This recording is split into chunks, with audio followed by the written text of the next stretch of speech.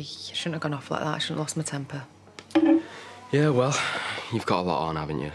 Look, I just want you to do well. You know, I want you to have the life that you deserve. Yeah, right. Hey, I love you. I just want what's best for you. I know, and I'm not trying to be a pain. I just can't even think about studying at the moment. I don't think I could even focus if I open a book. It will get easier. I don't know if I want it to. I don't want to move on. Do you think Leanna would want you to spend the rest of your life in limbo?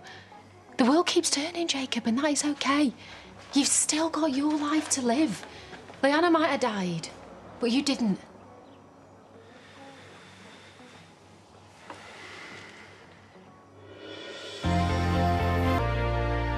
I was trying to convince him to go back to college. Right. Don't say it like that. She's only trying to help. I'll call you later. I know that it must have sounded terrible, but I didn't mean it like that. It's fine. I get it. I know how difficult it is trying to get through to teenagers by whatever means necessary, right? He's stuck. You know, I'm worried about him. I know you find it tricky navigating the whole parenthood thing. I mean, it's hard enough trying to lay down the law at the best of times, let alone when things are a bit blurred. You know, you struggle a bit with the mum thing. You'd rather be his mate. It's not true. And the main thing is, you mean well.